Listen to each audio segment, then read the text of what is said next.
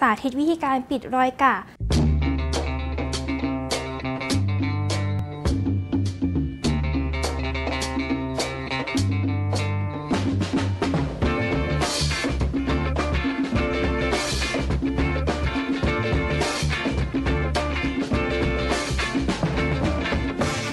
มาพบกับปุ้ยแล้วก็ Flawless Face in Action ในตอนสุดท้ายกันนะคะวันนี้ปุ้ยก็มีแขกรับเชิญเป็นพี่สาวคนสวยแล้วก็ใจดีนะคะจะมาเป็นอาสาสวยของเราในวันนี้ค่ะวันนี้ก็จะเป็นในเรื่องของการสาธิตวิธีการปิดรอยกะหรือว่ารอยดำที่มีบริเวณกว้างนะคะแล้วก็สามารถเห็นได้ชัดนะคะสำหรับคนที่กำลังสงสัยว่าถ้าเราเป็นกระเนี่ยเราจะมีวิธีการปกปิดยังไงก็วันนี้จะมาเฉลยให้ดูนะคะค่ะส่วนใหญ่แล้วคนที่เป็นรอยกระเนี่ยจะเป็นคนที่แบบรู้สึกว่าไม่มีความมั่นใจในการแต่งหน้าเลยเพราะรู้สึกว่าเรา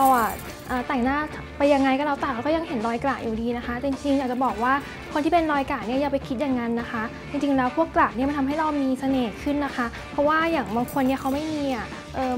มันก็ทำให้หน้าเขาดู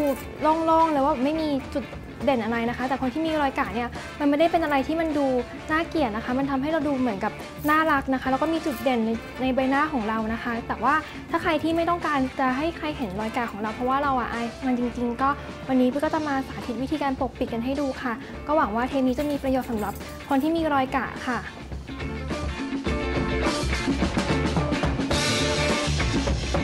ค่ะก็พี่เพร์ลพี่สาวสุดสวยก็มาอยู่กับเราตรงนี้แล้วนะคะก็เดี๋ยวขอวิเคราะห์หน้าพี่เพร์ลก่อนคือพี่เพร์ลเป็นคนที่มีผิวหน้าผิวผสมเหมือนกันก็คือมันเฉพาะบริเวณ T zone ก็จะใช้เมคอัพเบสสำหรับ T zone ควบคุมความมันนะคะแล้วก็ในเรื่องของอาจจะมีรูขุมขนที่ค่อนข้างเห็นได้ชัดนิดนึงก็จะมีเบสเมคอัพเบสที่ช่วยในเรื่องของการเบลอรูขุมขนนะคะก็ส่วนเรื่องที่เราเห็นกันตรงนี้นะคะเป็นรอยกระที่เราเห็นในบริเวณกว้างนะคะแต่จริงๆแล้วเอาจริงๆนะถ้าเกิดไม่ได้สังเกตก็ไม่เห็นนะจริงๆแต่ว่าถ้าใครที่แบบอยากจะปิดมันให้แบบผิวเนียนไปเลยเนี่ยก็วันนี้ก็จะมาสาธิตกันให้ดูเนาะก็เริ่มกันเลยขอบำรุงผิวด้วยสกินเซรั่มก่อนแล้วกันนะคะ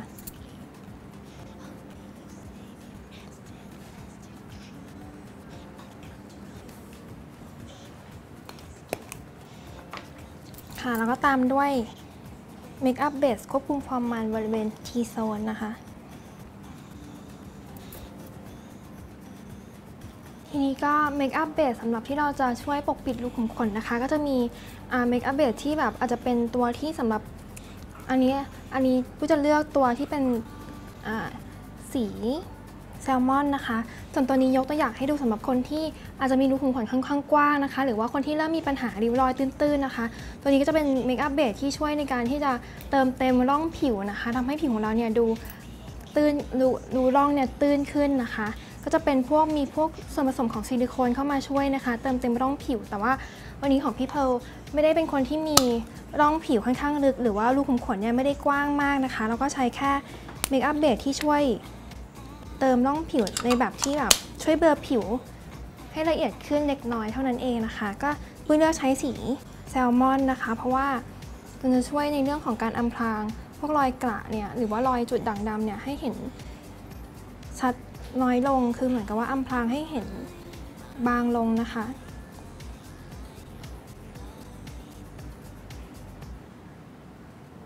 บริเวณที่เราใช้เมคอัพเบสตัวนี้ก็คือส่วนใหญ่จะเป็นพวกบริเวณที่เรามีรูขุมขนค่อนข้างกว้างนะคะอย่างเช่นหน้าผากนะคะอาจจะมีร่องเล็กๆที่เราสังเกตเห็นได้ด้วยตาเปล่านะคะแล้วก็บริเวณสันจมูกนะคะแล้วก็บริเวณปีกจมูกที่มีรูขุมขนนะคะ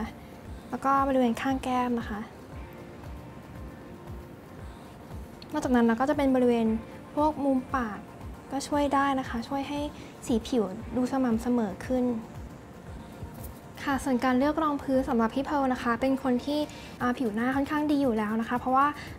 ด้วยการที่บำรุงแล้วก็ดูแลผิวค่อนข้างดีนะคะผิวหน้าก็ไม่จำเป็นต้องปกปิดอะไรมากนะคะก็จะมีแค่กังวลก็คือบริเวณช่วงข้างแก้มเท่านั้นเองดังนั้นบริเวณอื่นเนี่ยเราจะใช้รองพื้นเนื้อบางเบานะคะแต่ว่าอาจจะมีความปกปิดระดับปานกลางเข้ามาก็ได้นะคะหรือว่าจะเป็นเนื้อบางเบาเลยก็ได้แล้วแต่ว่าเราชอบแบบไหนนะคะ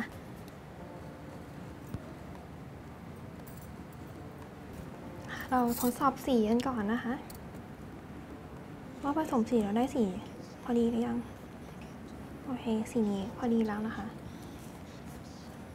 เหมือนเดิมนะคะใช้ Duo Fiber Brush นะคะช่วยเกลี่ยรองพื้นแบบบางเบานะคะ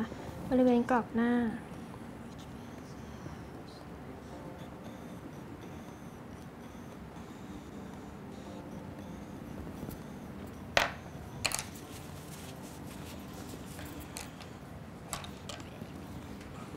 ส่วนบริเวณช่วงกลางของใบหน้านะคะผู้จะใช้แปรงทารองพื้นนะคะเพื่อให้เนื้อของรองพื้นเนี่ยมีปริมาณที่มากขึ้นนะคะแปรงตัวนี้เหมาะสำหรับการใช้ทารองพื้นที่เราต้องการมีความปกปิดระดับปานกลางถึงระดับสูงนะคะ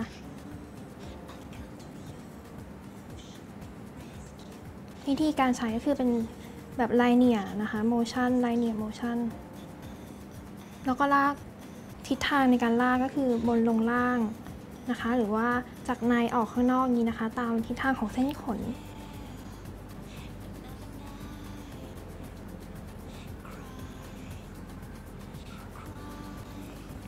ค่ะหลังจากที่เราลงรองพื้นไป1 รอบนะคะจะเห็นว่าความเข้มของรอยกะเนี่ยดูจางลงแล้วนะคะก็วิธีการที่ปุ้ยจะใช้ในวันนี้คือจะลงรองพื้น 2-3 รอบในบริเวณที่เราต้องการปกปิดแบบเฉพาะจุดนะคะก็หลายคนก็ถามมาว่าทำไมปุ้ยแนะนำให้ใช้รองพื้นแบบหนาๆปิดบริเวณกะทำไมเขาทำเราไม่เห็นมันปกปิดได้เลยนะคะปุ้ยก็ตามการวินิจฉัยของปุ้ยรู้สึกว่าเขาอาจจะใช้ปริมาณที่หนาไม่คำว่าหนาของแต่ละคนเนี่ยไม่เท่ากันนะคะบางคนเขาว่าของเขาหนาแล้วแต่ปุ้ยก็ยังรู้สึกว่าจริงๆมันควรจะหนาได้มากกว่านี้นะคะ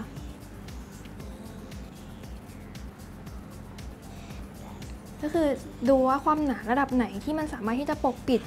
จนเราพึงพอใจได้แล้วว่าโอเคเท่านี้เราพอใจแล้วก็คือเท่านั้นเพราะว่าแต่ละคนเนี่ยความต้องการหรือว่าการนิยามความหนาของแต่ละคนไม่เท่ากันนั่นเองนะคะทีนี้ก็มาเซตรองพื้นให้ติดกับผิวด้วยพับนะคะค่ะเช่นเดียวกันกับการทาคอนซีลเลอร์นะคะการลงรองพื้นถ้าเกิดเราต้องการที่จะลงรอบ2นะคะแล้วก็ต้องรอให้รองพื้นรอบแรกเนี่ยมันเซตตัวแล้วก็มันแห้งก่อนนะคะหลังจากนั้นพอเรารู้สึกว่ามันแห้งแล้วเนี่ยเราก็สามารถที่จะลงซ้ำลงไปในบริเวณที่เราต้องการได้นะคะ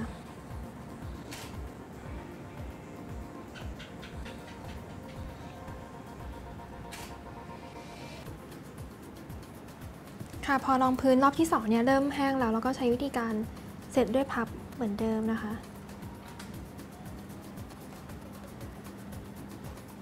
แต่ถ้าเรายังไม่พอใจเราก็ปิดซ้ำได้อีกนะคะส่วนถ้าใครไม่อยากที่จะรอให้รองพื้นแห้งนะคะก็คือมันรอนานนิดนึงถ้าเกิดเป็นรองพื้นแบบน้ำนะคะแล้วก็อาจจะใช้วิธีการเลือกรองพื้นที่เป็นเนื้อครีมที่ค่อนข้างที่จะมีความหนาแน่นมากๆแล้วก็บรรจุอยู่ในตลับอย่างนี้นะคะแต่ว่า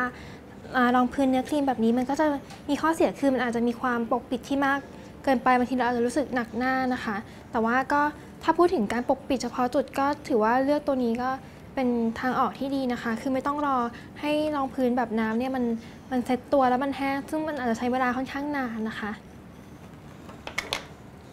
หรือถ้าใคร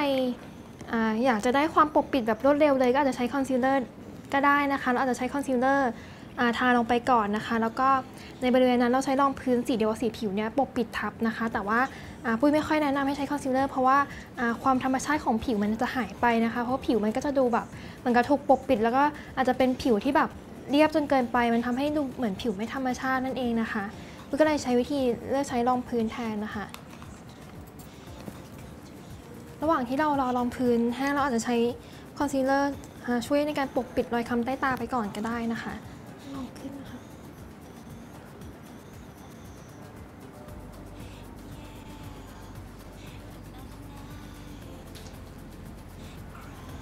ระหว่างนี้เราก็มาเพิ่มมิติให้กับหน้าพี่เพร์ลกันนะคะ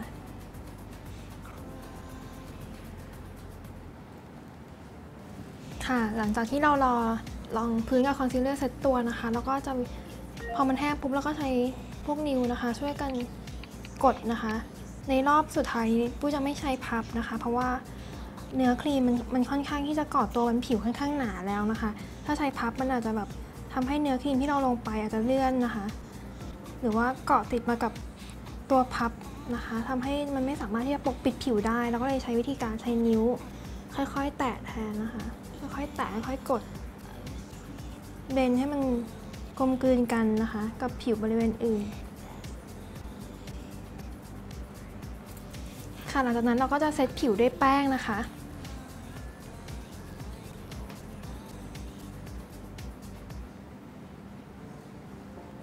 ค่ะแล้วเราก็จะใช้แป้งที่มีส่วนผสมของชิมเมอร์นะคะก็มาช่วยเบลอผิวบริเวณที่เราต้องการจะปกปิดนะคะทำให้การปกปิดนั้นสมบูรณ์แบบมากขึ้นค่ะ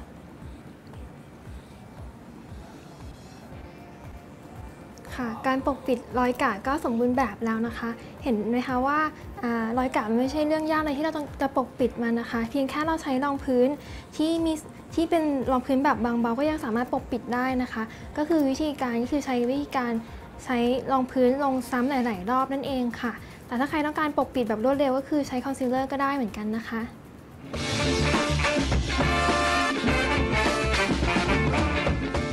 ก็จบแล้วสำหรับการสาธิตวิธีการปกปิดผิวหน้านะคะก็ต้องขอบคุณอาสาสวยของเราทั้ง3คนนะคะซึ่งทำให้เราทุกคนได้เห็นว่าไม่ว่าคุณจะมีรอยแผลเป็นหรือว่ารอยสิวหรือว่ารอยคล้ำใต้ตาหรือว่ารอยกระหรือว่าผิวที่ไม่สมบูรณ์แบบนะคะทุกคนก็สามารถที่จะนำเมคอัพเข้ามาช่วยในการแต่งผิวทำให้ผิวของเราเนี่ยเนียนสวยใสไร้ที่ติได้ทั้งนั้นค่ะเพียงแค่เราลองที่จะหยิบอุปกรณ์ของเราขึ้นมานะคะแล้วก็ลองทดลองใช้แล้วก็ลองที่จะแอพพลายลงที่ผิวหน้านะคะก็อย่ากลัวนะคะทุกคนเนี่ยมีจุดเริ่มต้นทั้งนั้นค่ะปุ้ยก็ไม่ได้เป็นคนที่แต่งหน้าเป็นตั้งแต่เริ่มแรกนะคะเพียงแค่เราตั้งสมมติฐานเราทดลองมันแล้วก็เรานำมาลองใช้นะคะแล้วก็พอเราใช้แล้วเนี่ยมันเกิดผลดีสำหรับตัวเราแล้วก็แบ่งปันให้กับคนรอบข้างนะคะเพื่อให้ทุกคนเนี่ยที่อยู่รอบตัวเราสวยได้เหมือนเรานะคะก็วันนี้ก็หวังว่าMakeup Masterclass ในเรื่องของ Flawless Face in Action ก็จะมีประโยชน์สำหรับทุกคนนะคะปุ้ยต้องลาไปก่อนแล้วค่ะสวัสดีค่ะ